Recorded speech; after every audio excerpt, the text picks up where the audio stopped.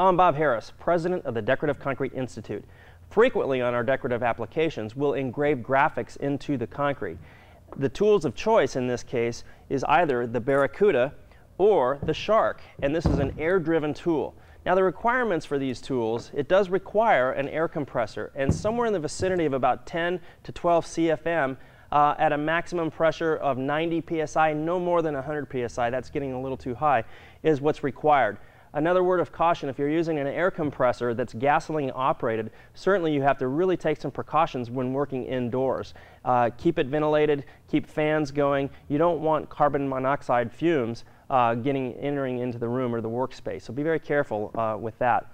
Now, the way that I use these tools is kind of free-form art. A lot of times we'll pour a countertop. I'll simply chalk out a vein, almost mimicking a river, if you can imagine that, and I'll simply kind of engrave free-form into my concrete piece.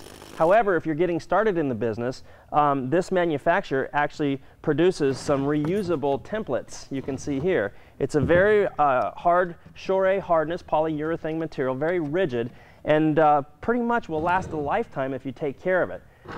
A couple of observations when using these tools. It is a high-performance air-driven tool, so there's a lot of vibration when using these tools. You can see that these tools have a series of little needles, and this is what fractures the concrete away.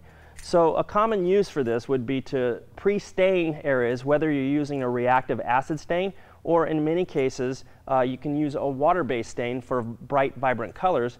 That would dry, and preferably you would even consider sealing it, and then you simply stand on top of the pre-made stencil and you weight it down with your feet, and once the air is going, you keep the tool moving in a kind of a non-directional fashion. If you stay in one area too long, certainly you're going to engrave too deep and you're going to expose the coarse aggregates, so be careful. It does take a little practice. When working with these tools, don't overlook the importance of safety.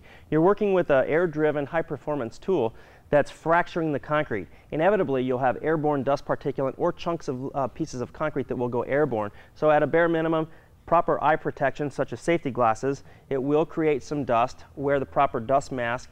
And like I said, they are noisy at times, so go ahead and protect your ears. One last tip.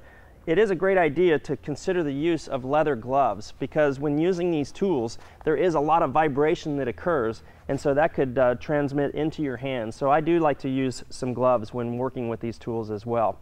Let's have some fun with these tools, and let's show you how they work. Here's a great application for the Barracuda, the engraving tool. We're going to use a reusable stencil and engrave some graphics. Remember, before you start, safety is no game. We will have airborne dust and little fractures of concrete chips flying out, so you want to wear the appropriate respirator, wear proper eye protection, safety glasses. It is a loud tool, so make sure you put your ear protection. And again, there's a lot of vibration when using these engraving tools, so at a minimum, go ahead and protect your hands using leather gloves as well.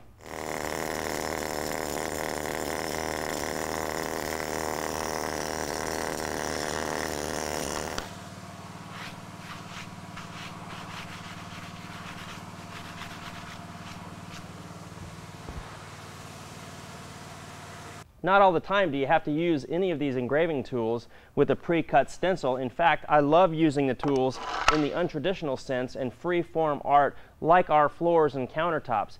Let me show you what I mean using the Shark.